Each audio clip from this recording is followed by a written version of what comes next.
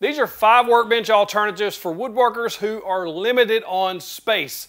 If you have to take your tools in and out, these may be exactly what you need for your shop. I'm going to use my handy dandy Woodworker's Chronicle, the only woodworking book to help you keep up with customer quotes and orders, link in the description. There's also room for sketches in the back. That's where we're going to keep up with the ratings on each bench. I'm going to rate each one of these workbenches in 4 categories. Number 1, ease of use. Number 2, space savings. Can they collapse down and actually save your space? Number 3, stability. Are these stable enough to do work on? And number 4, accessories. Do they have accessories that will level up each workbench to make them much more useful for you? I've got a few accessories to show you if you stick around. Before we get into the workbenches, there's 2 kits here I want to show you that are workbench accessories that will be invaluable to you if you choose to pick up one of these 3 or you already have these with the 20mm dog holes. They come in 2 different versions and these are so much less expensive than the Festool version, it's unreal. You either get the kit with the 4-inch vertical or the 10-inch vertical clamps depending on how much clamping capacity you need. Both of them have the 2 of these push clamps and I think these are the most invaluable in the set. I like the vertical clamps, but these are ones that are going to stay out of your way. They're very simple to attach. You get one that's just a drop-in dog and then you're going to reach underneath with these bolts and just screw in from underneath. And they're fairly coarse threaded so they go in very quickly. That's going to give you a positive stop. Then on the other side you're just going to use any of those holes that'll get you close and then you'll put the bolt in from underneath. Once that bolt is in underneath, then this clamp can push against that board and it's going to lock it in place. These are extremely nice clamps. If you don't have a set of these and you have dog holes, these 20mm dog holes like on the Festool as well as the Bora and the WORX, grab a set of these. Now let's get into the workbench comparisons and find out which one's right for your shop. First on the list is the WORX Pegasus. It's like a sawhorse slash workbench. I've got 2 of these in the shop and I've had these for several years now. I bought both of these myself and I find these to be some of the most useful little small workbenches that you can have in the shop. And they are actually very stable. I have stacked 400 pounds of weights on here, if I'm not mistaken, and they did just perfectly fine. No issues with that at all. There's literally a whole review video on these Pegasus workbenches that I'll link in the description. It's quite a bit older, but you can go back and check it out if you're interested. Now these retail for about $100 or $120 a piece, and they have some very unique things about them. First and foremost, they come with 4 dogs or dog stops that you can use on the very top, and they do have dog holes up there. They also have 2 built-in clamps that store underneath it when not in use that you can use on the top that slide into the rails so you can clamp your material down when you're working. Now, a few things that make the WORX Pegasus kind of unique and what I like about them is, one, if you can just use them as a standard sawhorse, a 2x4 will literally sit right here in each of these grooves. So if you have 2 of them, you can set up a bigger workbench than just this one. This is very handy for somebody that's in a very small space, or if you just need some extra workspace, that way you can move the project off of your regular workbench and use on something like this. I use these a lot for staining and finishing, etc. when I just have a few small parts I need to get finished. Also, I do like that workbench aspect of it because it does fold up and lock into place as a pretty good sized workbench here. Your total size is about 31 by 25 inches. And again, it does have that built-in clamp that you could put in on each of these rails. Slides right in there. You can clamp down boards and things that you need to hold tight.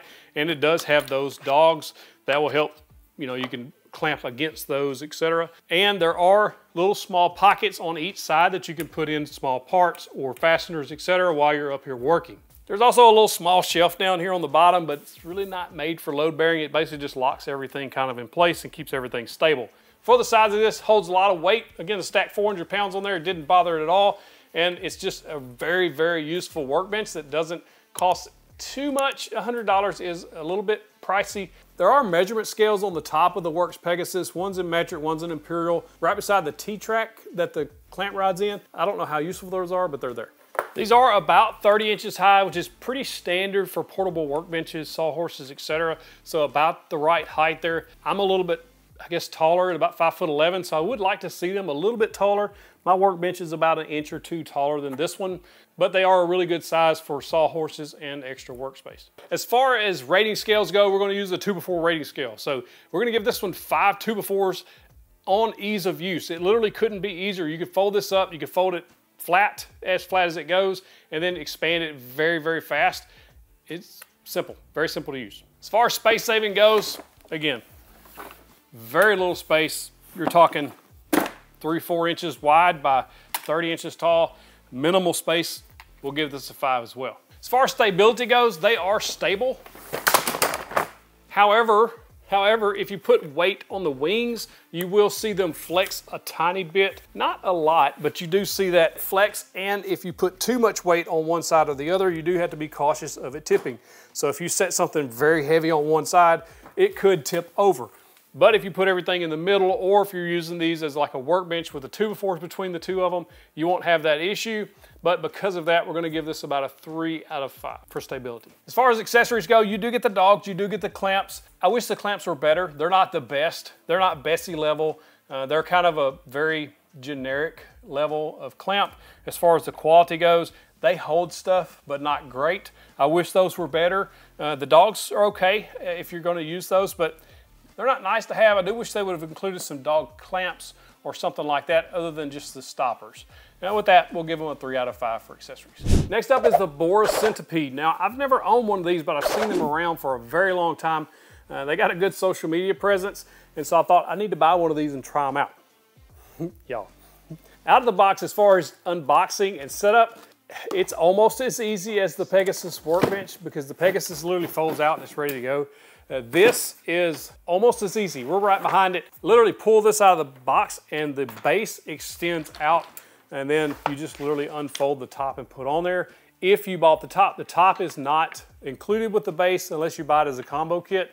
You can buy them separately, but the expandable base can be used as a workbench base for plywood or 2x4s, etc. It does come with 4 2x4 clips, I'll call them. You can just put those in those holes and then set a 2x4 on there. Then you've got basically a workhorse style setup there. And then also you can just put a piece of plywood on top of that, or you can put a plywood on top, directly on top of this base and clamp it in with those included clamps. That's pretty nice. If you do opt for the worktop right here that has the dog holes already drilled in it, perfectly spaced out, everything's nicely laid out, it's easy to set up. The great thing about how the cams work too is when you put them in from underneath and tighten them down, they are below the surface of your worktop, so they're never going to be in your way. I would opt for this. If you're getting the Bora, I would highly recommend that if it's in your budget to go ahead and pick this up. It makes things a lot easier going ahead and having all of these dog holes on there, and then you can pick up aftermarket accessories that will level up this workbench and make it something that you may not even need to build your own workbench later if you're happy with this setup. I've got a friend that he started woodworking with a Bora Centipede workbench, and he's still using it today because he loves it so much, and it's been several years ago. So these are very nice workbenches. Another great thing about the Bora is this thing will hold 2,500 pounds, 2,500 pound weight capacity. That's 1,133 kilograms if you want to convert that. This is one of the strongest mobile portable workbenches that I've seen on the market. I'm 200 pounds moving around on it and it's barely moving. Very stable workbench. I like this one. This might be one of my favorites, but we got a couple more. One complaint I will have on the Bora is this top. When you go to put it on, ow, it just got my finger, literally. It is a finger getter. This could hurt, seriously injure you if you don't put this top on right. Because of the way this unfolds and folds back flat, there's a serious pinch point right there. And when you're folding it up, underneath, in between there, is literally pinched my fingers twice. So you have to kind of open it up from way out here. And you don't want to do it too harshly because it is MDF. So that's one drawback of this Bora Centipede. Now, let's log this in the Woodworker's Chronicle. Well, how are we going to rate this thing?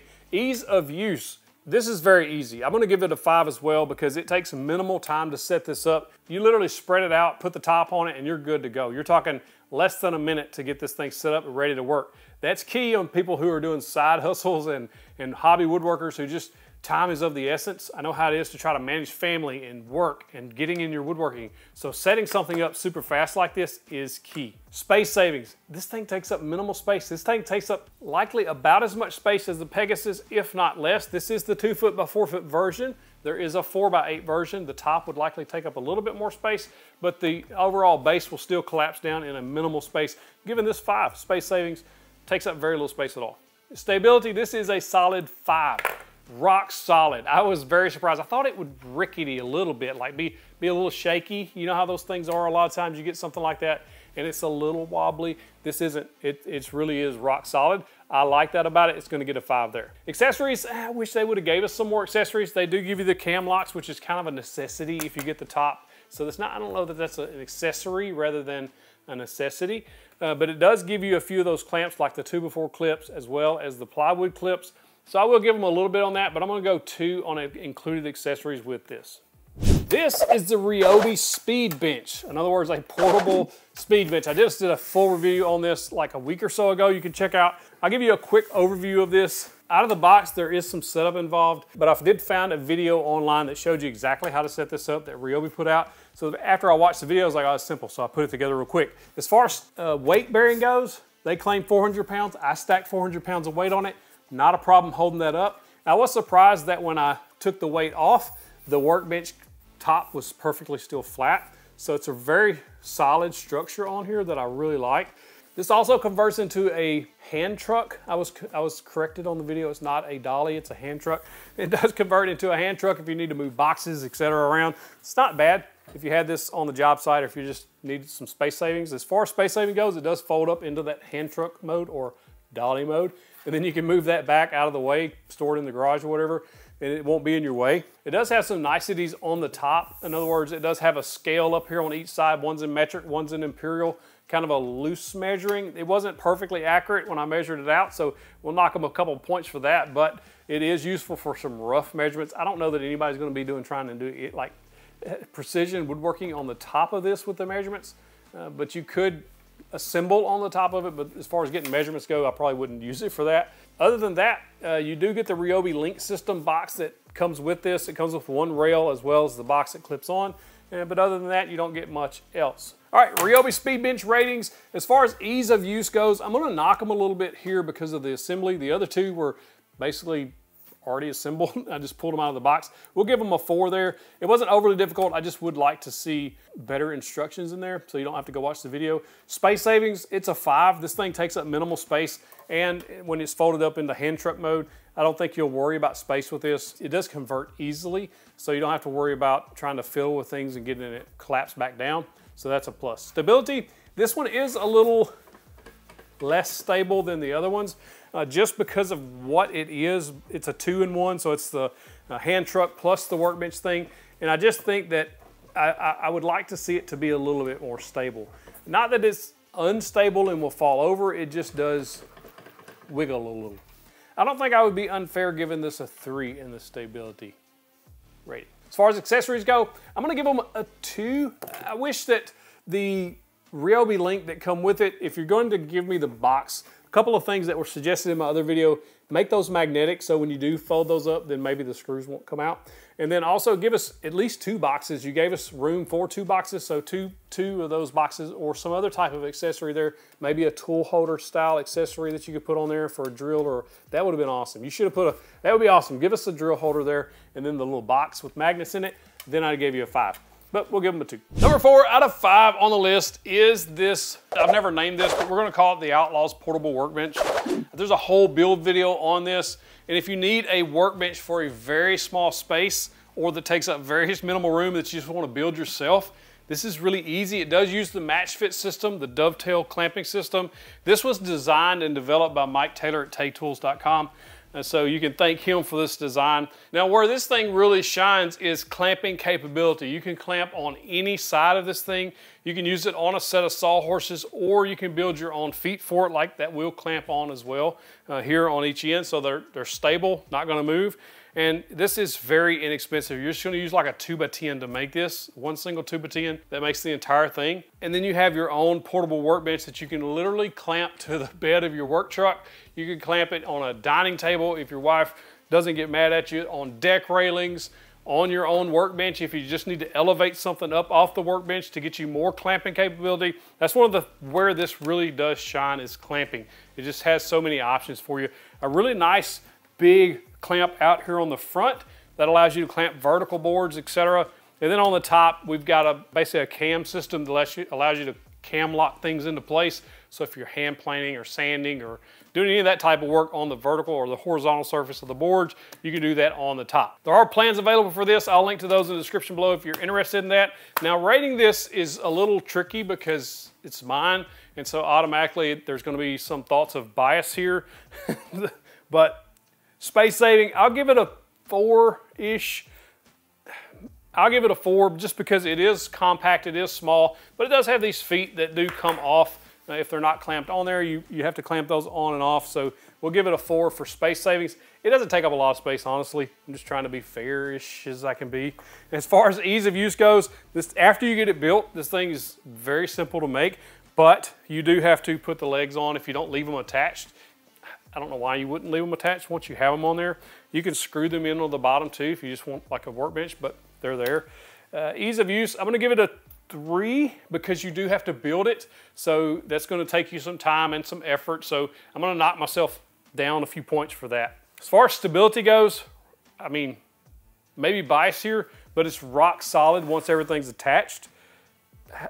I like the stability of it, but I will give it a 4 just because it's mine. I think it's a 5, but I'm trying to be fair as I can, you know?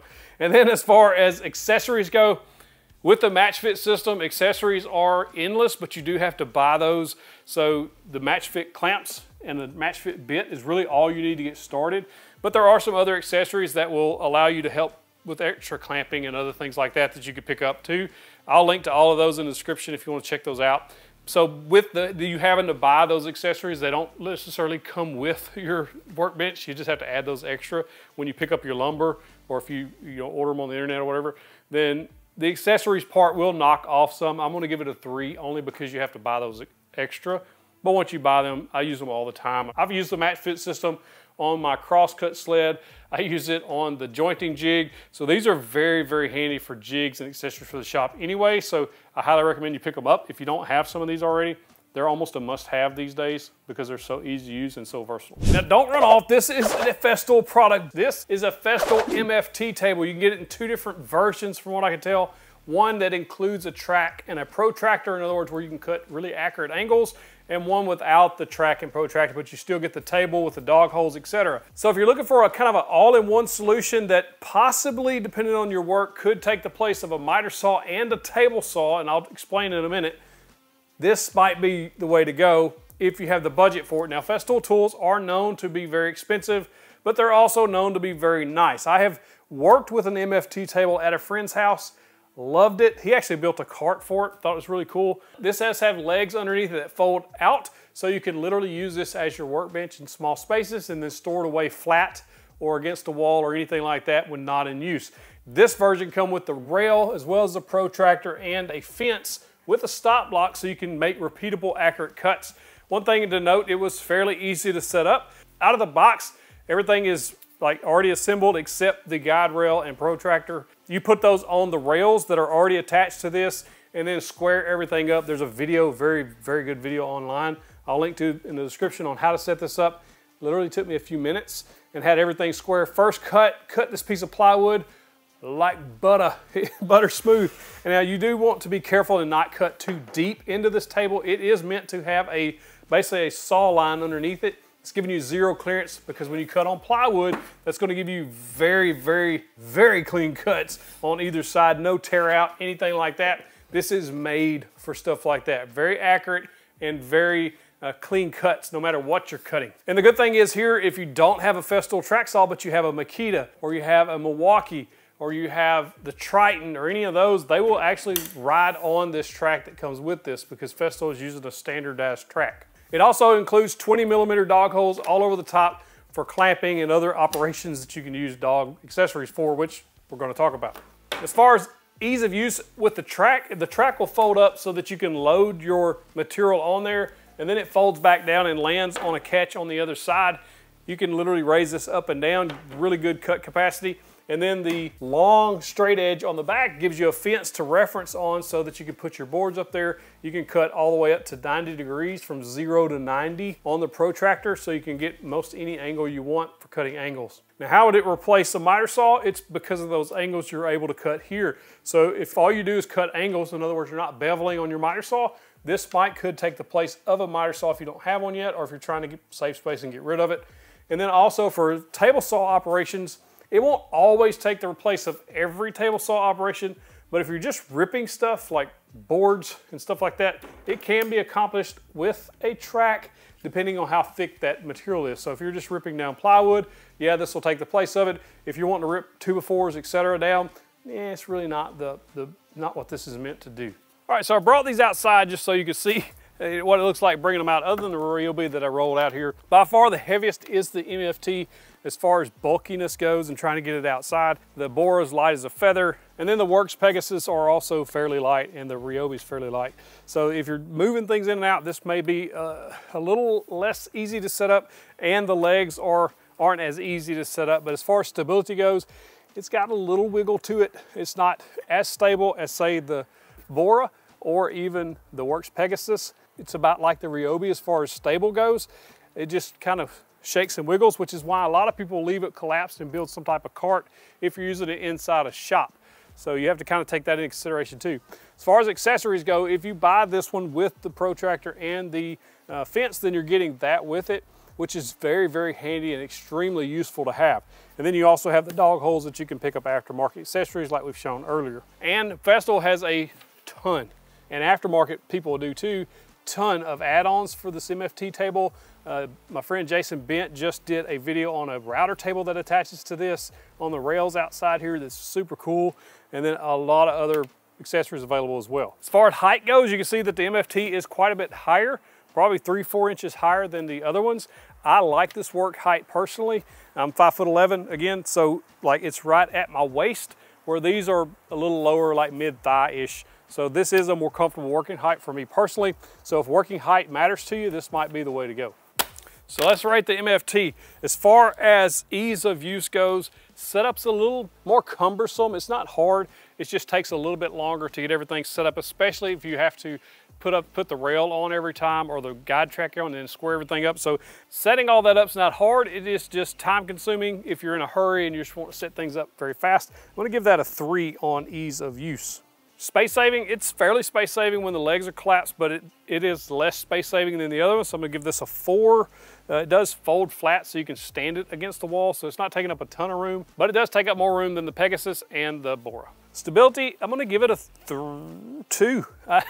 I think that there should be some type of bracing that goes in here. If it had like a cross brace or an X brace under there, it would really shore this up quite a bit, because left to right, it doesn't shake a lot, but front and back is quite, it's not like it's gonna fall down, it's just wiggly. As far as accessories go, I'm gonna give this a 4 because I did get the one with the track and the protractor. That is extremely useful and one of those things that you really will take a lot of advantage of. I know my friend uses his a ton. He has a table saw right beside it, but he uses the MFT a lot to make a bunch of cross cuts. It's just a really handy option to have in the shop. So who wins the workbench battle? Well, we've tallied up the results and here they are. On the WORX Pegasus, it scored, remember, 5 ease of use, 5 space saving, 3 on stability, and 3 on accessories. That gives us a total of 16 for the WORX Pegasus. Next up was the Bora Centipede. We rated it a 5 on ease of use, 5 on space savings, 5 on stability, and then 2 on accessories because that's where it was lacking. That gives us a total of 17. Then we did the RYOBI Speedbench. We give it a 4 on ease of use, 5 on space saving, 3 on stability, and 2 on accessories. That comes in at a total of 14. All right, so on the Outlaws Workbench, I gave it a 3 on ease of use, 4 on space savings, 4 on stability, and 3 on accessories. That comes in at 14, but I could be ranking it high because I'm biased. You let me know. All right, on the Festool MFT, I like this one a lot, but it does have a few issues here on the ease of use. I'm gonna give it a 3 just because it was a little more difficult to set up. Space savings, I'll give it a 4. It does fold flat, so that's a bonus. On stability, I did give it a 2 because it does wiggle and shake quite a bit, about like maybe even more than the RYOBI. And then of course accessories a 4 because there are those attachments available for it that come with my model, which gives it a grand total of 13, which brings up the bottom of the pack. So the winner here is the Bora as far as all around usefulness in my opinion.